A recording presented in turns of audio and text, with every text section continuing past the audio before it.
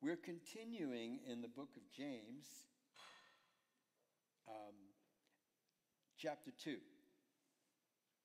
How you all doing? Are you all happy? Could you all just stand for a moment? And now, thank you. Now, could you all sit for a moment? I always wanted to see how much authority I had. Very cool. I was able to move many people. Wow. This is wonderful. But I can't get someone to move to shut their car off. Okay. Praise the Lord. Oh, chapter 2. What are we talking about? Rich and poor people. We happen to live in a community which is pretty much well-to-do. Cocoa Beach is a middle to upper class community. We're blessed, I'm not complaining, but we don't really have a lot of interaction with poor people. But James is talking about poor people.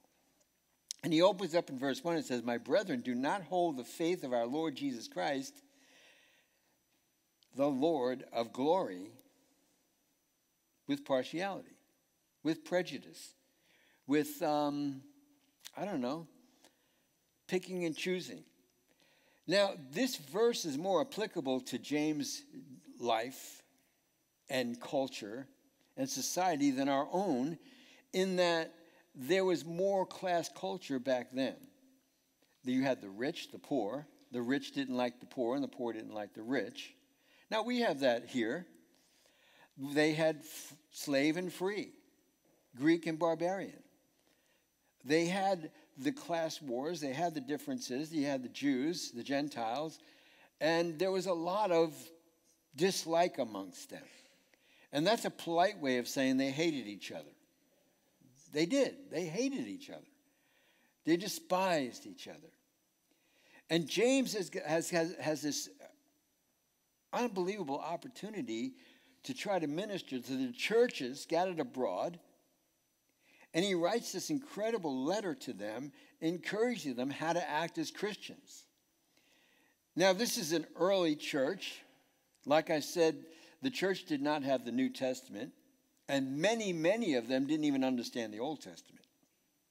A lot of the Gentile community didn't have any clue of what the Old Testament said, and the Jews themselves didn't have an understanding of what the Old Testament meant in relation to Jesus Christ. So they didn't have what our society has today.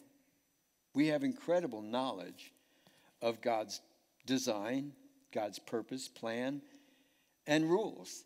But they didn't have that, and yet they lived in a culture that was completely littered with diversity and prejudice. And so he writes this letter, encouraging them or prompting them to stop hating each other and stop being prejudiced, having partiality. We have that. I'm not saying we don't have that. I mean, we have very ignorant people in our own society.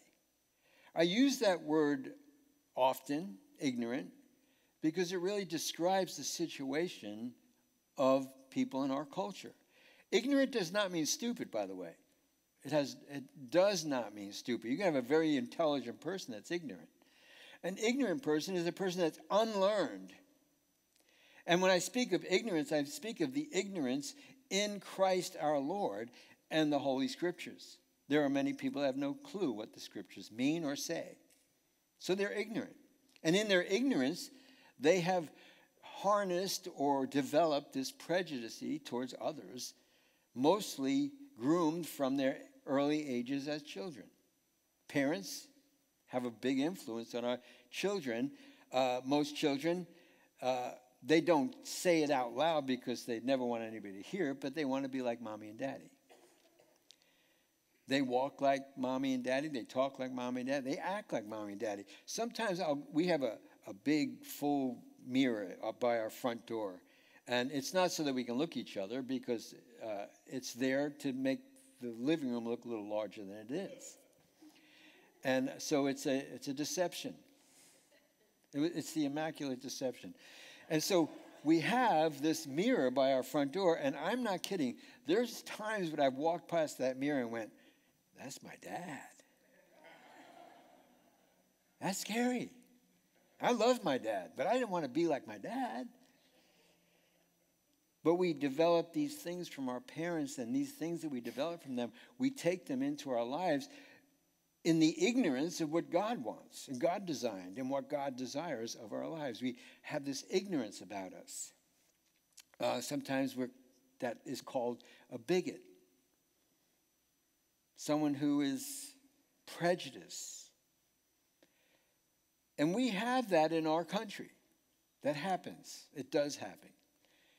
And we don't want to say that we're prejudiced. We don't ever want to say that. That's a terrible thing to say, that I'm prejudiced. But let me read the scripture again and give it a context to you in a way that you can go, my brethren. I like the way James several times in the scripture speaks of my brethren, my beloved brethren. I mean, when you're scolding somebody, it's nice to say, hey, buddy. You know, that's what he does. He's like, hey, my real good buddy. You're an idiot. You're not doing things right. So, my brethren, do not hold the faith of our Lord Jesus Christ, the Lord of glory, with partiality. Now, none of us want to admit that we're partial, right? We're all like, we love everybody. But we are all drawn to certain people. There are certain people that we favor other than others. I'm guilty of it. I love all of you more than all of them.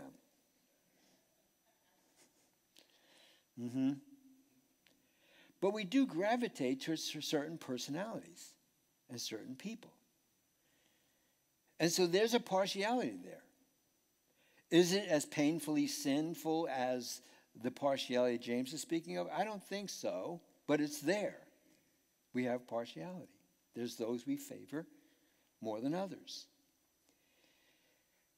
The Lord of glory, that term is pretty amazing. The Lord of glory. Now, when you look up the verb context and you look into the concordance and you look at what's the Greek word for this and what's the Greek word for that.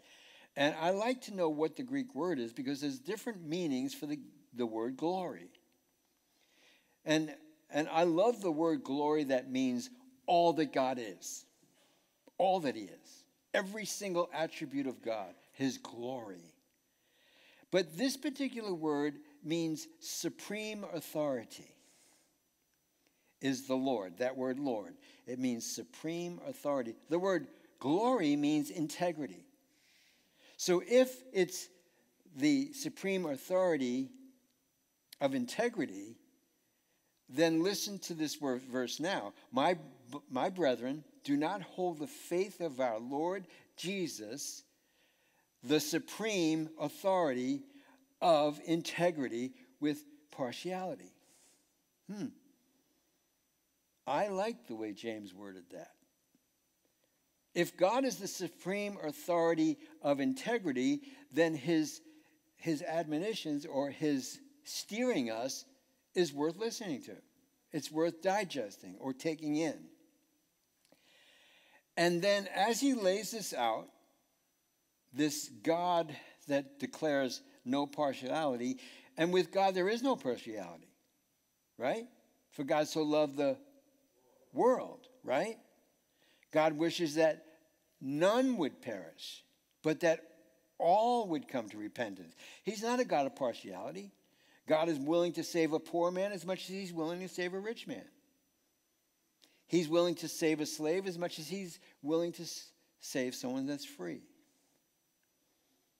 God doesn't care what color, race, class you are. He's loving his creation. He loves his creation. And God wants us, his children, to love his creation. All of his creation. Now, Jesus had favorites, didn't he? Who was he always calling to be with him? James, John, and Peter, right? Always. Calling those guys. Hey, you guys come with me. Peter, John, come with me. Peter, John, come with me. Now, maybe that wasn't his favorite. Maybe because those two guys were always in trouble, and he didn't want to leave them alone with the other guys. We don't know why, but we know that Peter was a troublemaker. So it could be that Jesus said, Peter, John, stay with me. You know, he probably had a little leash on them, walking through the city. I know you guys are able to get in trouble here. Now, I don't want to beat up on Peter and John too bad because, you know, they were probably way better than me. But partiality. God doesn't desire it or want it in our lives. Verse 2 says, for if there should come into your assembly, this is an assembly. For if there should be come into your assembly a man or a woman with gold rings and fine apparel, and there should also come in a poor man in filthy clothes, and you pay attention to the one wearing fine clothes, and say to him, you sit here in a good place, and say to the poor man, you stand here, or you sit at my footstool, or you sit on the floor. Have you not shown partiality among yourselves and become judges with evil thoughts? Now, he's not writing this because he doesn't know whether or not they're doing this. He's writing this knowing they're doing this. Now, the book of James is one of the first epistles written, one of the first letters written to the churches, if not the first. So the church is at a very early stage. It's very vulnerable. It's very immature. And you got this society that's very prejudiced, that's seeping into the church. They're taking their culture into the church. And so he paints this picture of a rich man coming into the church where back in that day, I mean, this sounds weird, but maybe you could do this today too. I'm sure there are some jewelers that will allow this for the right price. But back then, you could go to a person, and you can rent expensive rings. If you were going to go to a party, if you were going to go to an outing, if you had enough money to spend but not really a lot of money, you might rent that ring and reserve it every Sunday for church. And then they would do this. And why would they want to rent a ring to go out?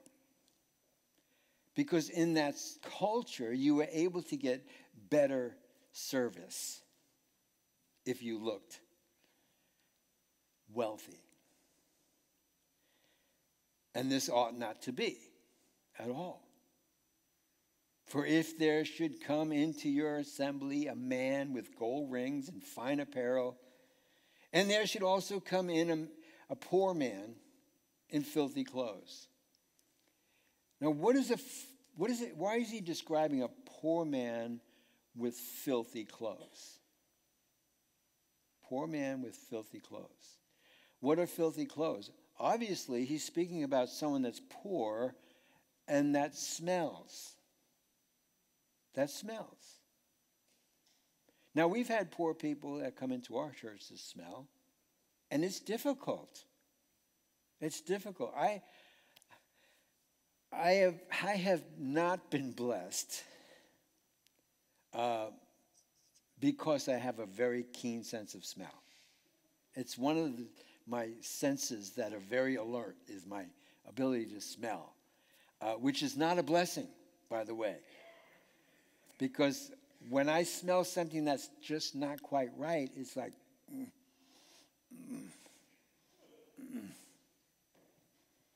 it's difficult. It's very difficult. Sometimes, we hug each other in fellowship. Does anybody hug each other in fellowship? Yeah, 2 people. All right. So It's not YouTube, by the way. But I'll hug someone in fellowship, and for the rest of the day, even when I go home, I'm smelling the perfume. I'm like, oh, man, I still smell that. Man. That keen smell. But the keen smell that I have is very vulnerable to dirty people. And I don't say that to offend anybody. It's that it's difficult. And then God's telling me I need to address that poor person as if I would address a rich person. With the same love, with the same attention, with the same dignity, with the same integrity as my supreme authority, Jesus Christ, does. Wasn't it Jesus who went to the poor? Yes.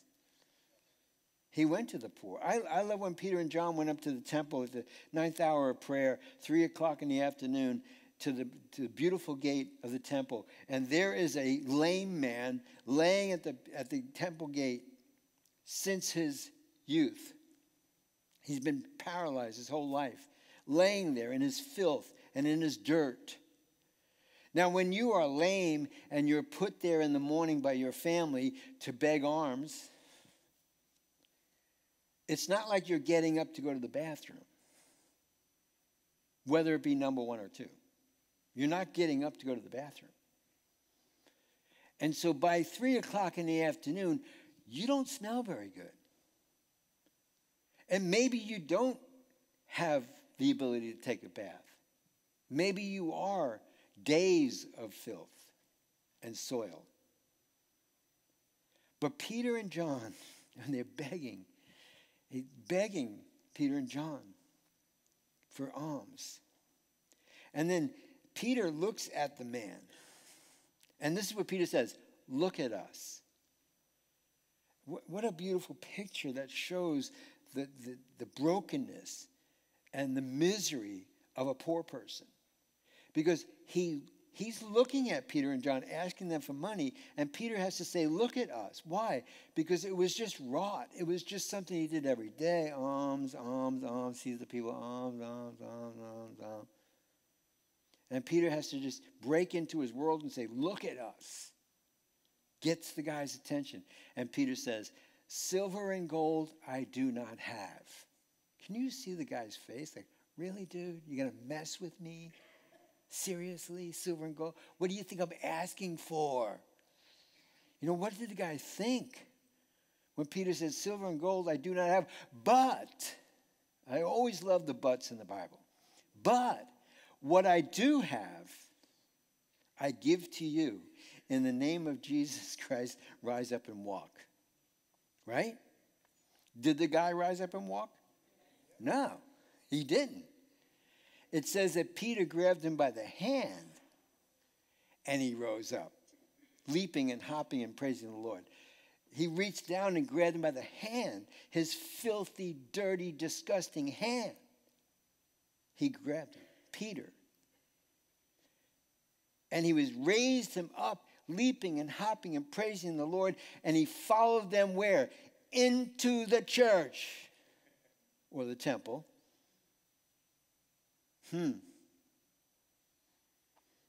Wow. Now, he didn't take him home and clean him up and put nice clothes on him. He brought him right into the temple, leaping, hopping, and praising the Lord. Wow. So there's the picture. That's it. That's the picture. Like I said, our community, we have a very sterile community. We live in a bubble. I'm not proud of that. I'm blessed by that. But when a poor person comes into our assembly, what do we do with them? Do we say, sit over there? Or do we embrace them? You know, when church is getting started, before it begins, I'll take time to walk out there and talk to people. And if I see a new face, I'll shake their hands. Hey, how you doing? Good to have you. Where are you from? Right? I'm touching them, right? And then when they're not looking, I'm like, no.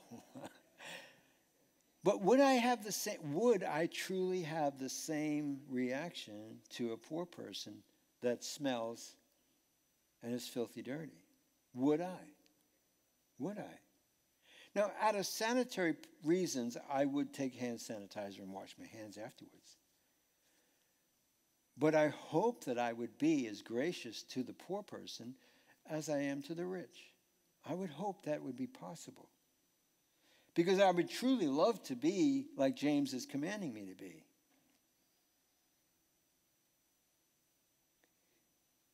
And in their churches, they had this problem where they were paying more attention to the rich person and saying, hey, you sit in this really good seat because you're rich, because you rented a ring. But you poor person, you sit on the floor. Now, when he says, sit down there and be my footstool, he's not saying that they actually do that. He's saying that's what it's like, having them sit on the floor. It's like saying, hey, let me put my feet on you. And in that culture, putting your feet on someone was very disrespectful.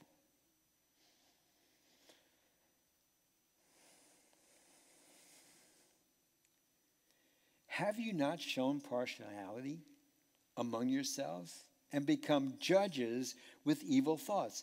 That's pretty strong. You have become judges with evil thoughts.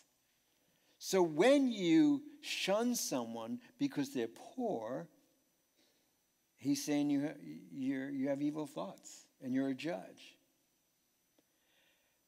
Have you ever seen a poor person and thought to yourself, truly within your heart, there but by the grace of God go I? There but by the grace, it's true, there but by the grace of God go I. I grew up poor, very poor, extremely poor. And it's not fun being poor, because along with the poorness, there comes this insecurity about yourself. There's no boldness, there's no outward, I got this. It's like you walk under a shadow. It's like you know that you don't measure up to the rest of the world. It's a difficult thing to be poor. We were on welfare. And back when I was a teenager, when you were on welfare, you got government food. Anybody remember government food? White labels that were just stamped what it was. Green beans or whatever it was on the label. It was just a white label. It was a can, and you got powdered milk. You didn't get milk. You got powdered milk. You didn't get food stamps. And you got a sack of rice. You got stuff, and everything was white labeled. And I see some of you shaking heads like, yep, been there, done that. But when you have people come over, like your friends come over, you don't let them open the cabinets. Why? Because you're poor. You're poor. I don't tell you this to make anyone ever feel sorry for me, ever. Everything I've gone through in my life has been a building block for what God has called me to do for him. But my clothes didn't always fit me. So what I did is I found an old antique sewing machine in the garbage. And I brought it home. And I set it up and I got it working. And what I did is I taught myself how to run this machine. And I would make my clothes fit. But the funny thing is, I thought it looked good. I thought it looked good. You figure, here is a 10-year-old kid making his clothes with no instructions whatsoever, and then putting those clothes on and going to school. Yeah, true story. But it's not easy being poor, and it's a hindrance for your ability to press on, to run the race, because you're always less than someone else.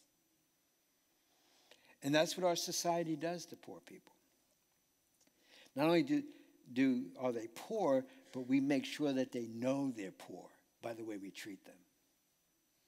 That's a sin, by the way. That's called sin. It's called partiality. It's not what God has called us to do. God has called us to love everyone like God loves everyone. So we don't want to be judges, and we don't want to have evil thoughts. So what do? We love. We love because we are the house for the God of love that lives inside of us. So we should be willing to let the God of love out of us. Willing. You know, the Bible says to let your light shine. What is your light? Jesus is the light of the world, and he's inside of you. And he wants to shine out of you. And so it says, let your light shine. It doesn't say make your light shine. He said, just let it shine.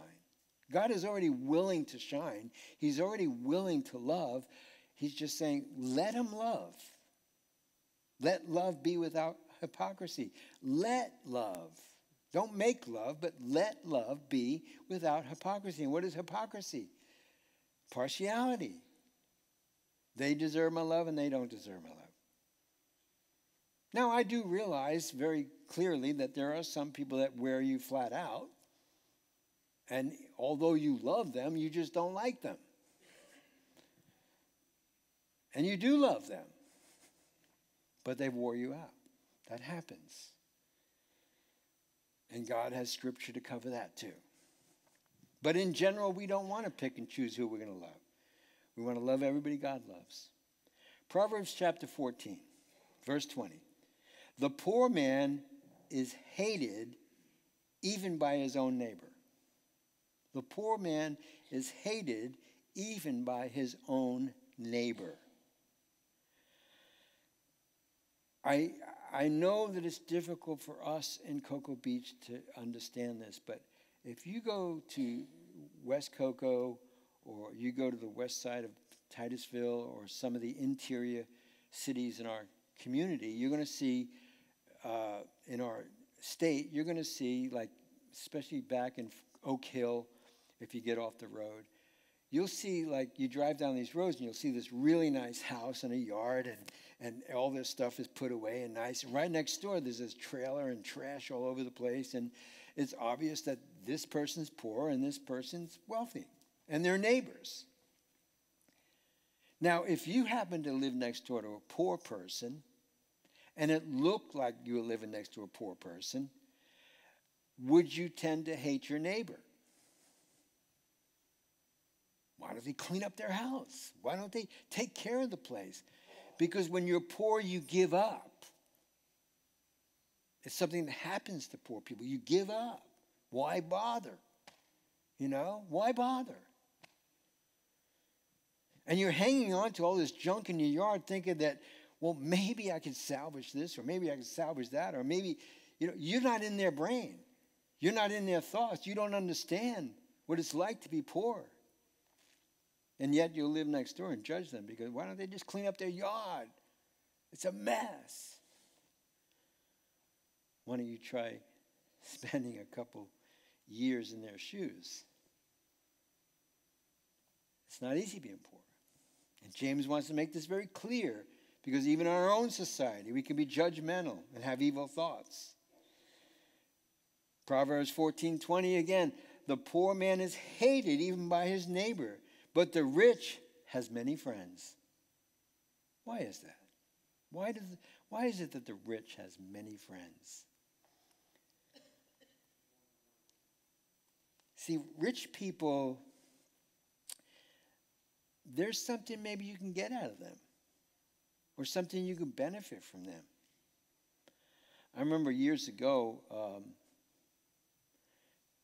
I had a cabinet shop. I was building cabinets. I had a cabinet company, and it was doing okay. And you know, I was surviving. I was making ends meet. And there was a guy that had a shop next to my shop, and I remember this guy telling me very clearly. He goes, "You need to associate with rich people because that'll give you a mentality of being rich. You need to associate with the rich, and those look to those people that are successful, and you'll be successful. And I thought, I'd rather go surfing. I would rather go surfing. I've never been one to worship famous people. It just didn't matter to me that they were rich. But the rich tend to have many friends. Proverbs 19, verse 4 says, wealth makes many friends, but the poor is desperate. Or separated from his friends, rather, sorry. The poor is separated from his friends. You know, if we would just treat the poor the same way we treated the rich people, there wouldn't be a problem at all. It's not that we have to not treat the rich people nice and then treat the poor people nice. It's not that at all. We don't have to reject the rich people. That's fine. If they're rich, they're blessed. Praise the Lord, they're rich. But all James is saying is you need to treat the poor person with the same respect. And if we did, there wouldn't be a problem between the rich and poor by just being nice to the poor. Proverbs 22:7, the rich rules over the poor, and the borrower is a servant to the lender. And this is very, very prevalent in James' day. If you were poor and couldn't make ends meet, you could actually go to someone and you could sell your services to them. I'll be your slave for X amount of years if you would give me a loan to take care of this situation. And so you would be a slave to the lender. Proverbs 28:6. Better is the poor who walks in his integrity than one perverse in his ways, though he is rich. A poor man who walks in his integrity. You know, I'm glad that I have been poor. And I'm glad that I have been content and have abounded in plenty. I'm glad that I've had both sides of the spectrum. I'm really glad. Now, I have to make a little clarification here. Is anybody sick of hearing about poor people yet? You're very partial. Now, there are poor people that choose to be poor. A poor person is someone that, under their circumstances, can't help but be poor. But we do live in a society that is what the Bible calls sluggards, lazy, right? We have that. We have, in our society, we have people that would rather just do nothing and beg for food because they're too lazy to work. We have that. The Bible, they had it back then. It says that the lazy man is too lazy to pick up a sandwich and put it in his mouth even, the Bible says. And the Bible says if a man doesn't work, he should not eat. That's what it says. So my definition as a poor person is one who under the circumstances can't help but be poor. Not one who chooses to be poor. If you choose to be poor, then all you're doing is you're a burden on society. And you're expecting to live off of someone who is working, which I think is sinful. Extremely sinful. I'm going to live off of you because you work. Um, we have a homeless person in our county, and I'll just leave it at that.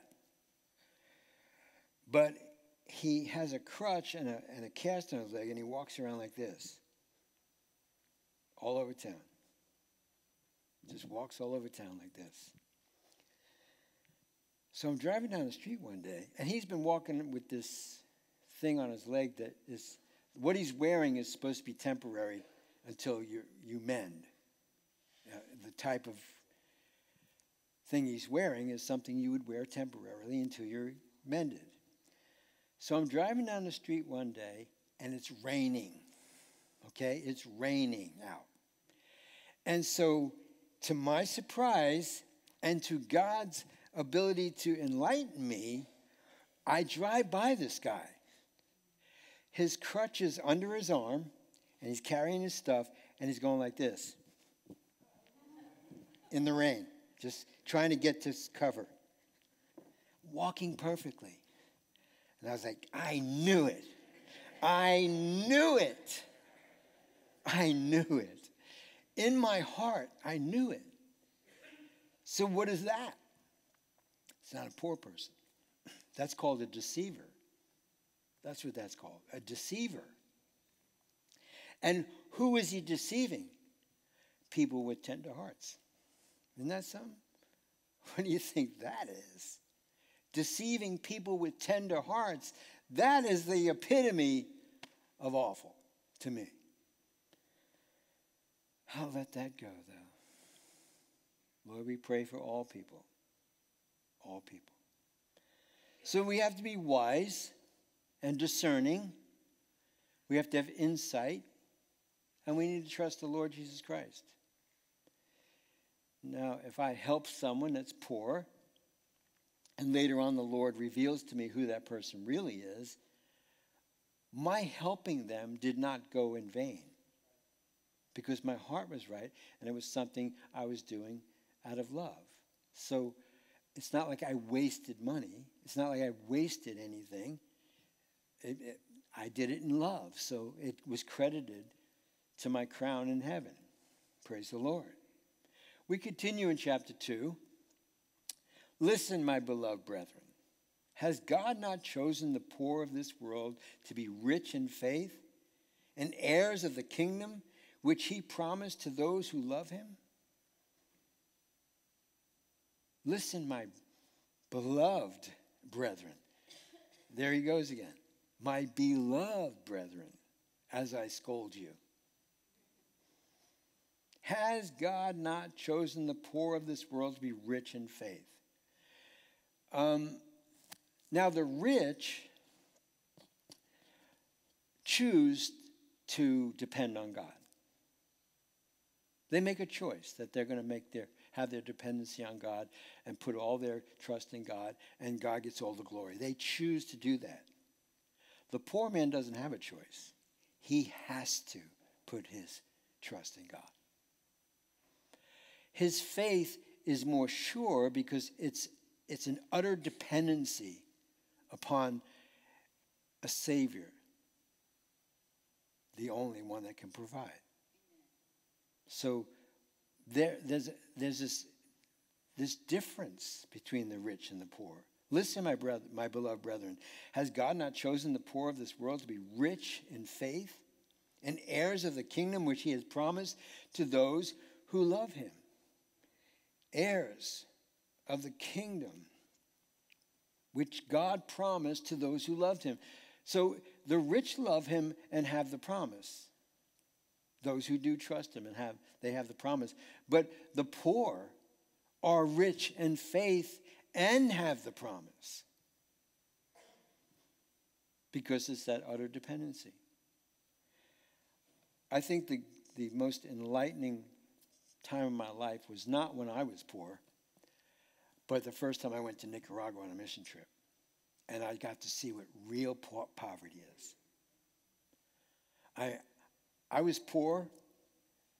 Hey, the poorest person in America is like the top 5% of the world in wealth. When I went to Nicaragua, and this was right after the war, and this is when Nicaragua had not recovered fully, and the economy wasn't getting to be picked up like it did over the years. But I went there, and the poverty was like something I've never seen. Living in these brick buildings that they built themselves, that they hewn out of these lava quarries. And they brought me to the quarry where they personally go in there and they carve out these incredible bricks, carry them back to their lot, and they build a house on the lot out of these bricks, and they put some makeshift roof on their houses with a dirt floor and no glass windows and no door, just a curtain. And we went one time, and we would always go way out in the boonies to find these poor people. And I was in this home, and I was sitting with a man and his wife and a kid. And they had I think they had maybe 2 plastic chairs, a homemade table, and a fire pit.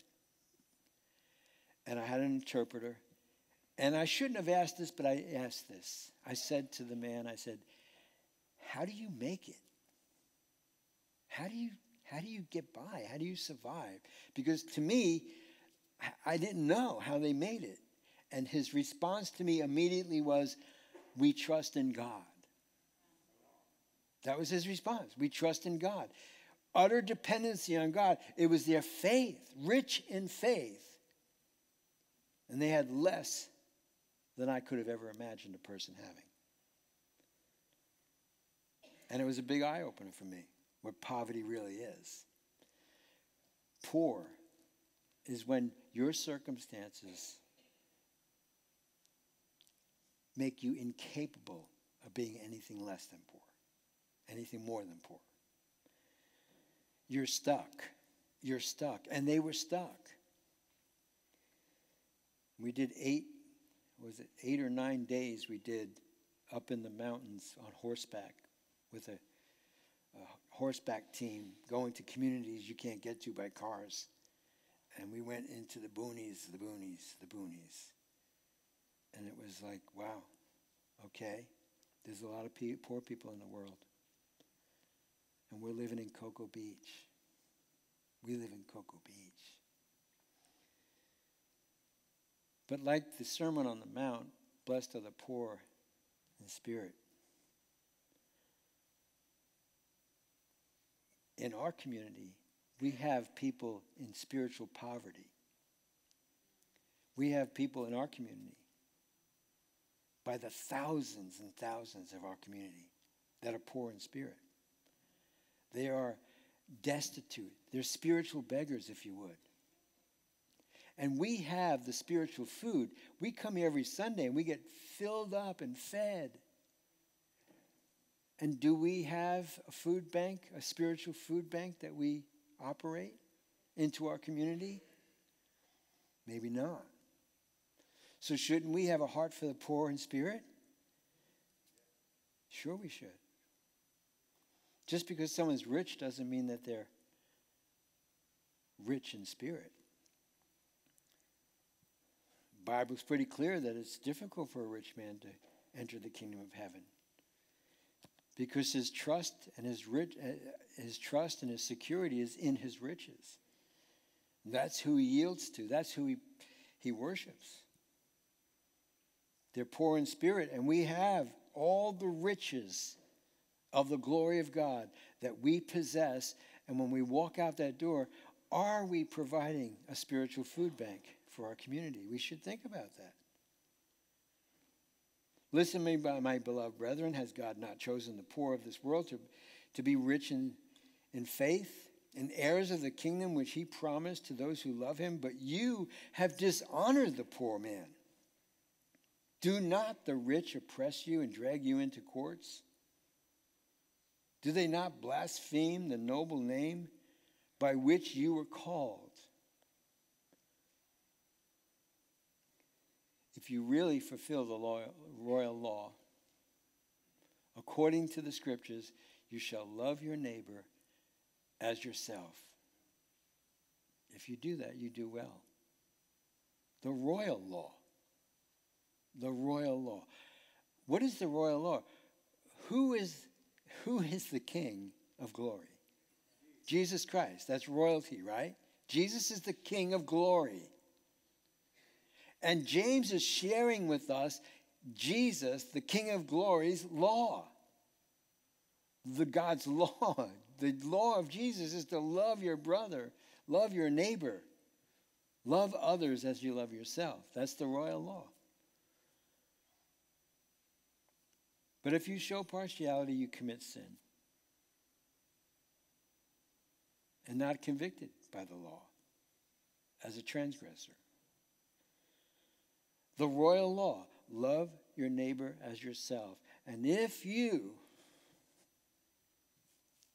show partiality, you've committed sin, and your conscience doesn't even bear witness to the royal law, to love your neighbor as yourself. And we know that the teaching, as they're on their way to Jericho, that the Samaritan took care of the man that was laying in the ditch, naked and beaten almost to death, and he pulled him out of the ditch and cared for him. And Jesus asked the Jewish leaders, which one of these was neighbor to this man in the ditch? And the first two guys, one was a priest and one was a Levi. And they ignored the man in the ditch. But the Samaritan, who typically doesn't get along with Jews at all, helped the man. And Jesus said, which one was neighbor to this man in the ditch? And they said, the one who helped him. They couldn't even say the Samaritan because they hated Samaritans so much. They had to say the man to Jesus. No, it wasn't the man. It was a Samaritan who helped a Jew. Why? Because he was following the royal law. Verse 10 says, whoever keeps the whole law and yet stumbles in one point, he is guilty of all.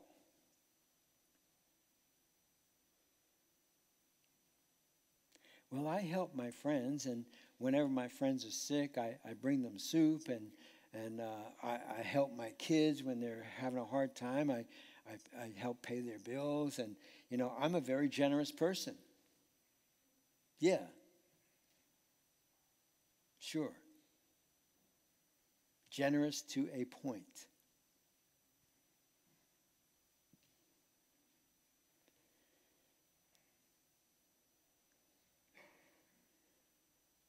Oh, baby. Hallelujah. I'm not going to finish today. We'll have to pick it up next week. Father, we thank you for your word.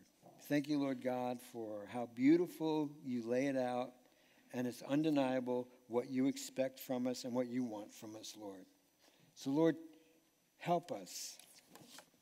Tenderize our hearts. Make our hearts soft. And help us, Lord God, to really fulfill the royal law by loving others as we love ourselves. And maybe, Lord, if we were able to love more, we could accomplish more for the kingdom. So help us today. Lord, let us just not show partiality to anyone, but to love you and love others as of ourselves. We ask this in Jesus' name. Amen.